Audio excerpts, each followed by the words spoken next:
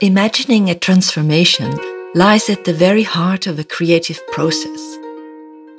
You imagine a different world that cannot be perceived by your senses. You imagine a device that gives you the power to manipulate reality. We can observe transformations in their natural form in the world of animals and plants.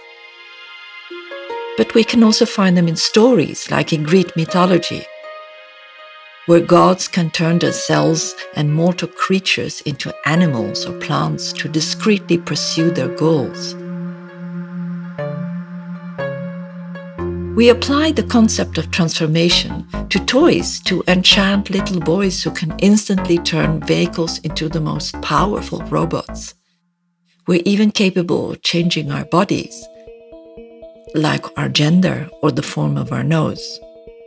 What it all comes down to is having the power and means to shape and control new realities.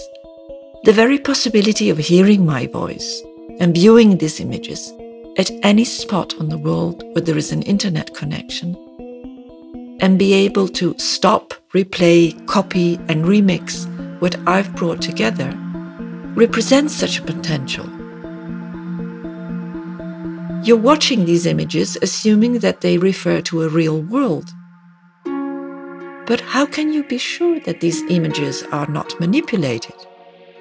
It is said that the possibility to transform any entity into a malleable, transportable, and easy to decipher series of zeros and ones represents a quantum leap forward in our quest to shape new realities.